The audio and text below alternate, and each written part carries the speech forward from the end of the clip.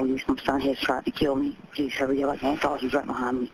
Please send for me. Though savagely beaten, stabbed, and burned at her Davie apartment on Sterling Road, Carolyn Monroe is somehow able to call 911 after police say her 17-year-old son James attacked her, and she's heard asking him a question. So why you felt that you did to hit me with a bat and try to set me on fire? I don't hear your son. Where's your son? Right next to me. Now Monroe, a senior at Hollywood Hills High School, is charged with making a destructive device and attempted murder. It's horrible. Who would stab their mom like that? Like, you set her on fire? That's crazy. I would never do that to my mother.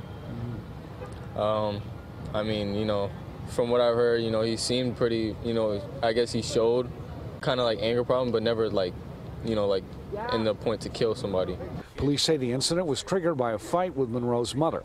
According to the police report, there were some issues where the mother was recently upset about her son's behavior, some things that were posted on his social media, him sneaking out of the house, you know, hanging out with some friends. A police report says James willfully and unlawfully made a destructive device by filling a glass bottle with alcohol, then stuffed a rag into the top.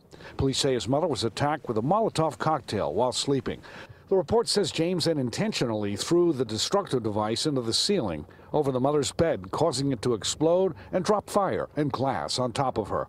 This attack on his own mother was very violent. The report also says James then grabbed a baseball bat and intentionally hit his mother several times with the bat all over her body. There was blood splatter on the ceiling and on the walls from where he was swinging this baseball bat.